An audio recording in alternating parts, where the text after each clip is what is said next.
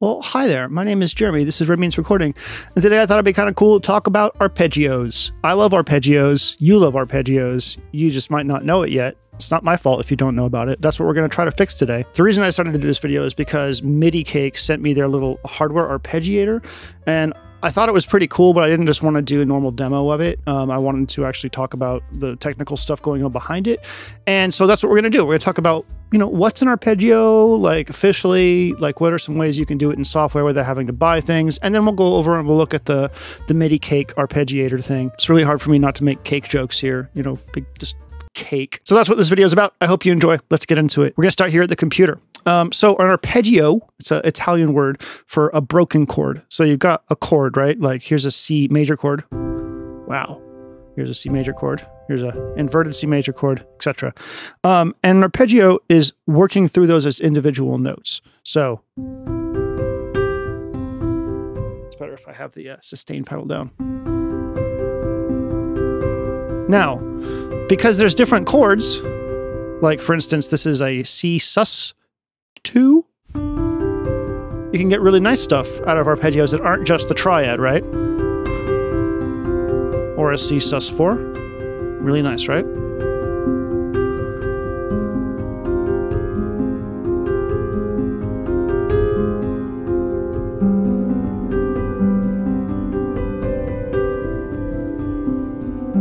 Something like that. You know what I mean. You've heard them, right? Like, especially if you've, played video games ever, or listened to Moonlight Sonata by Beethoven, or I hope it's Beethoven. Is it Beethoven? Yeah.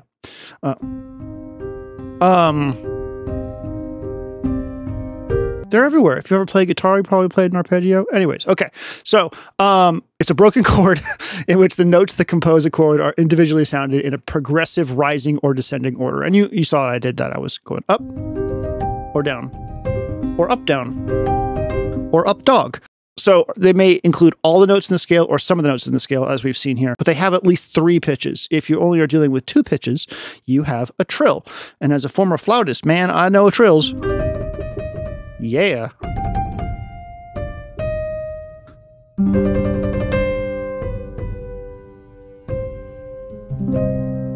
Everybody loves a trill, baby. You can have them be in a single octave, meaning like this. Or they could go up octaves.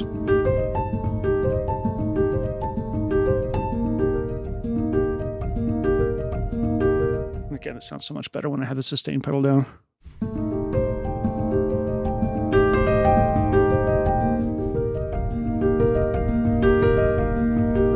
They're so much fun to play. It's so beautiful.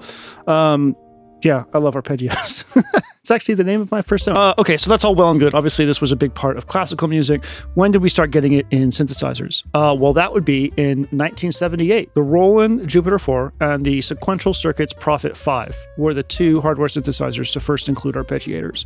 And the rest is history, man. Like, it's been a huge part of electronic music. Obviously, synthwave, all the 80s music. I mean, it's just been like, it's everywhere. Like, it's hard to overstate like how much you'll hear arpeggiators everywhere in electronic music. I use them. They're fun as hell. They're a way to like play like, small amounts of note information and have it turn into a cool ornamental pattern. So let's go into the MIDI world here, and I'll grab the arpeggiator in here from Ableton, the simple arpeggiator. It's still very powerful, and we'll see some of the things that you'll normally see in an arpeggiator in the real world. And the first one is your rate. I'll just hold down a C minor triad. How about that? Okay, so rate. We are 120 BPM right now. We have an 8th note. I can change this to a number of rates. We have gate. So right now we're at 50% gate. I don't have the pedal held down. If I do, you'll hear this. I have the sustain, right? Okay, well, if I increase the gate, we'll have a longer gate. If I short this down, we'll have a shorter gate. So this is good to have. We don't have this on all arpeggiators, but it's nice to have. Offset switches the sequence of the notes. So if you see up here, you'll see that we like move them. It basically starts the arpeggiator on a different note than what you're playing as the root note, which is cool. Then we have things like this style. So right now we're just going up. We have down. We have up, down. I'm going to go ahead and here, let me program a little thing here and we'll listen to it. I'm getting over food poisoning. Like I had it really bad yesterday, so I'm a little low energy, but I really wanted to get like one video shot this week because, you know, content is a monster that never sleeps. I am its whore. I live to please it, and despite any sickness or unhappiness I may feel, I must appease the hungry ghost monster that lives in the computer. Here we go. Up, down. Up. Down. Up, down. Down, up. Up, down. That's pretty cool. Converge is a really interesting one. Has a definite sort of rhythm and pattern to it, which is something we'll talk about a little bit more in a second. So we've got all these different types. We even have chord, which is kind of cool. Let's do this one. Yeah. It's not really good with the piano, but with the synthesizer, it's really fantastic. So we also have some other things. I go back to up and down. We have the steps and distance. So if I go steps and I go from 0 to 1, it's going to go up another octave. And the same thing with 2. Though we can change this. Stick like a scale after this and put it on a like a C minor scale or whatever, you will have a real fun time playing with distance. Because it'll always stay in key.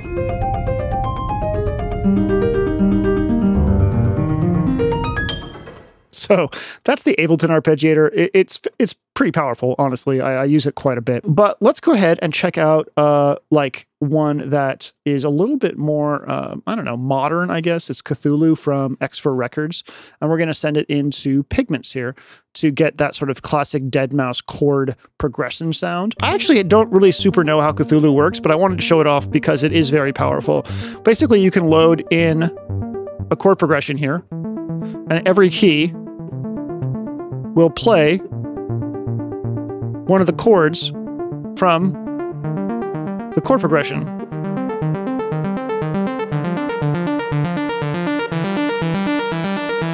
So let's go ahead and program a sequence just so we can hear what that sounds like. This is like a super arpeggiator, right? It's actually called like a chord memorizer and arpeggiator because it will memorize chords that you give to it, and then it will play them back for you. So it's like a little sequencer, but for arpeggiators, right? It's pretty neat.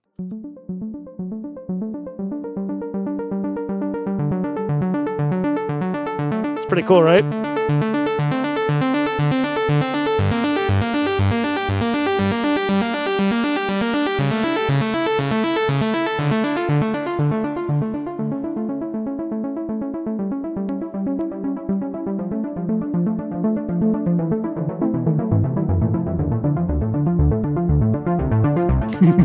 Yeah.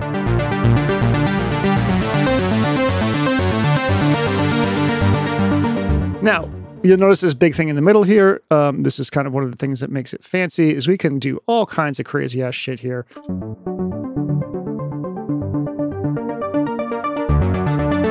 You can hear that.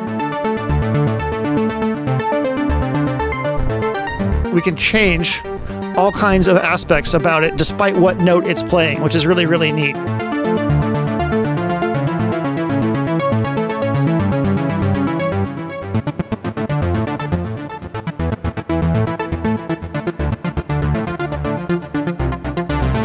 So we can instill this rhythm into it. Now we're getting to like trance territory, basically. I like it quite a bit. I think it's cool. Well, I think we have enough of a primer. Let's go over to the hardware station over there and check out the Midicake Arp with big cake. We get some cake. Cake. Hello, here we are in this section. I have the Roland SH4D hooked up here. I didn't do a video on this when it came out, but it's perfect for this because it has 4 parts. And our friend here, the Midicake Arp, can spit out 4 parts. And so we're going to do a not super thorough walkthrough of this, but I just want to show you how it relates to all the stuff we did over there and how fun it is to use in the live setting here. It's really, really cool. So what's happening? Okay, well, the Arturia key step here is sending MIDI data into the Midicake Arp. The Midicake Arp is sending out 4 channels of MIDI data on its 4 arpeggiators. I'm going to go through all 4 of them because they all can do different things. And then it's going over to the SH4D. If I hit play over here, we can hear that the SH4D also starts. You can hear this little drum pattern over there. And that's because this is sending out MIDI clock. And if I just play it, you can hear that it's doing stuff too. So in order to make this not like crazy, I need to start off with just one arpeggiator and walk you through what's going on. So in its main mode, when I don't have set on or whatever, and I'm just here, I can play a note and I can change the note and the mode right here. So C major, you can change the bass note here.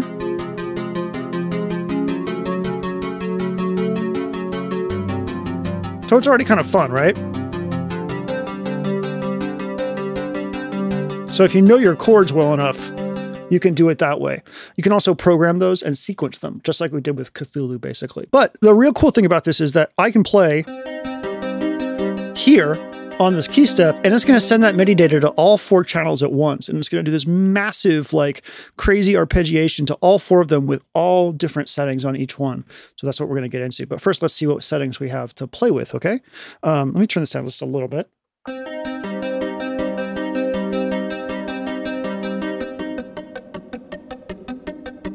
Okay, so we talked about this. If I'm going to go into the set mode here, start with mode, ARP. So there are 4 modes. There's ARP, chord, pad. Oh, I'm sorry. There's 3 modes, ARP, chord, and pad. We'll get into all of them. Let's do ARP first, because that's what we've been talking about so far. Rhythm and groove we'll get to. Effects, all this stuff up here we'll get to. This is sort of the main stuff down here. So velocity, how hard the note is played. Gate, we talked about this before. You can go longer or shorter with that. Octave. Little different than the octave on the Ableton arpeggiator in that this octave actually determines the starting octave, which is very useful when we go into like trying to make a bass. Note, offset. So this is like an inversion of the chord. Time. This is where you set the value of time. You can have polymeters, polyrhythms, and I believe you can actually modulate that in real time, which is really cool. Steps. This is how many notes are in the arpeggiation. So you can see that it just plays. So you can plan your next chord, which is really nice.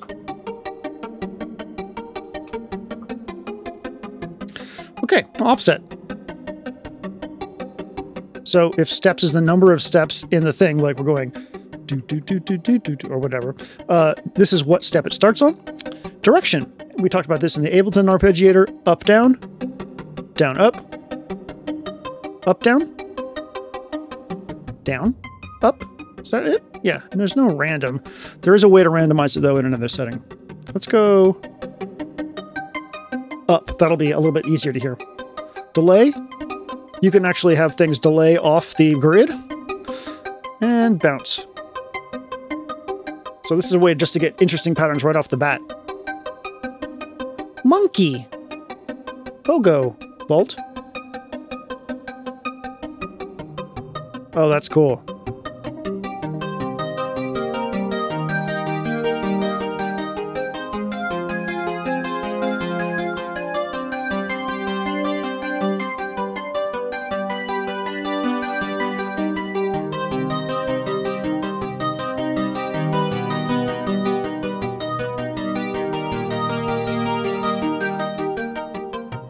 That's really cool. So tons of options in here, and you can actually make your own too, which is great. Let's leave this on just the regular one for right now, hop. Okay, jump. Sounds like an octave jump to me. And then repeat. So you can have it repeat each note in the sequence, which is really cool. Let's go to bounce here. Start to create deterministic sequences. This is really, really cool. If I bring the bass in with that, you can hear that they offset each other really, really nicely.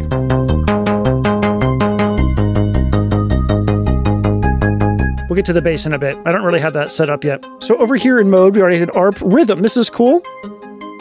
You can actually install sort of a pattern on here, and you can edit it if you want. So you can create sort of a gate pattern, which is really, really cool. Oh no, it's actually pushing things around. That's very interesting in time.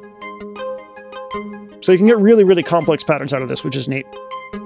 Effects, this is really, really neat. So I'm going to leave it at 1 bar. I'm going to hit effects again. Go ahead and do 100%. And then if we go over here to this, our target, we can have effects basically create another modulation pattern on top of what's going on. So in this case, it's a velocity, and it's going to repeat that new pattern every bar. So if we go to octave,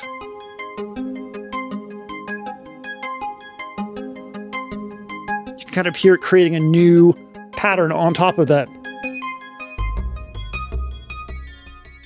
Time division, huh?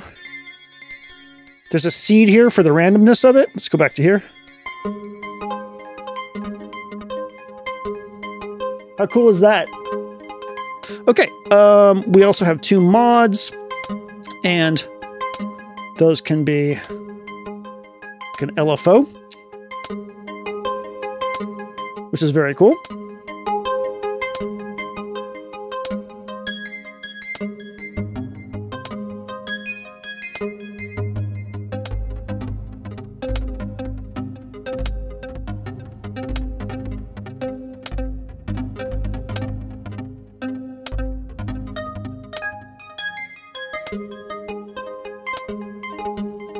So you can get really, really crazy, like, I would say, like, experimental stuff out of this. And it's so deep, I'm not going to be able to show you all that today. I just kind of want to get to this sort of, like, classic synthwave vibe that we got going on. So now that we know what that sounds like, let's go ahead and turn this off. So a huge amount of options in there, which is really, really cool. Okay, let's bring in 2. 2 is set to pad mode. So this will trigger and hold whenever I press a new chord. It's really, really cool.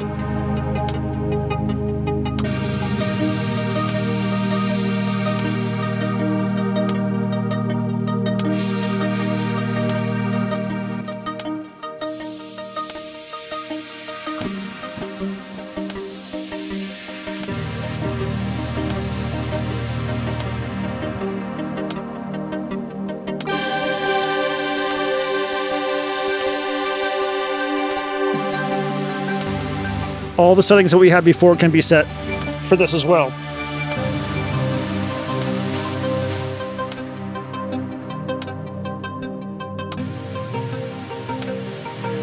Okay, let's go on to the next one.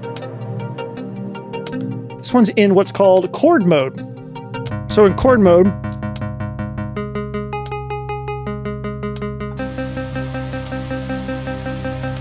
you have to come over here and set the steps. The steps will dictate how many notes you get in your chord. I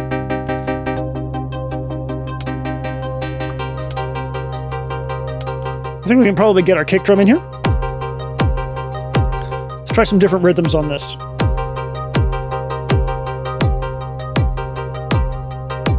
Yeah, can get a polymeter going on. That's rad.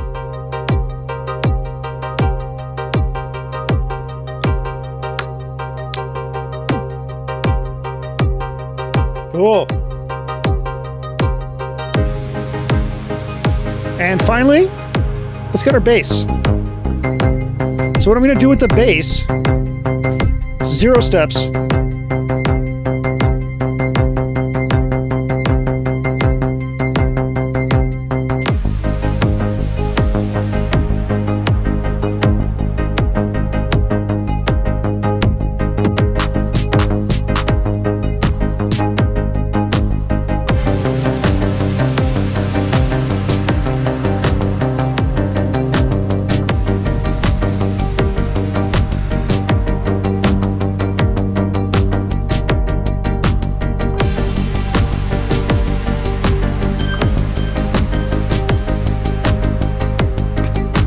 So this is all just playing one series of chords.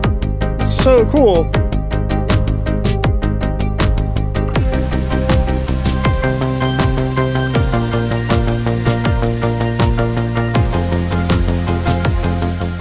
So this is what the Midicake Arp can do.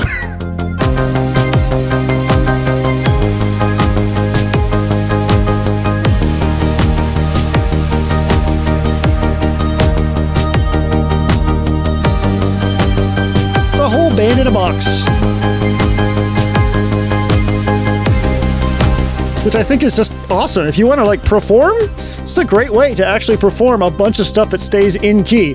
It's kind of like the symphonian from ACL, I believe this is, that Eurorack module. So this is like a MIDI version of that.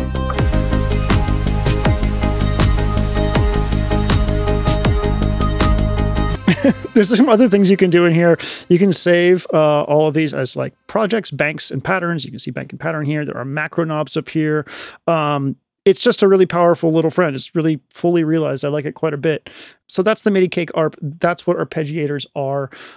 They're very powerful, and I like them quite a bit. I use them in all my music, and I think this friend is going to try to get worked into some performance stuff here and there because it's a really cool way to access a lot of musical information all at once. I'm going to create a little demo to play us out. I hope you've enjoyed this video. My name is Jeremy. This is Red Means Recording. Like and subscribe. And yeah, that's it. See you soon. Bye-bye.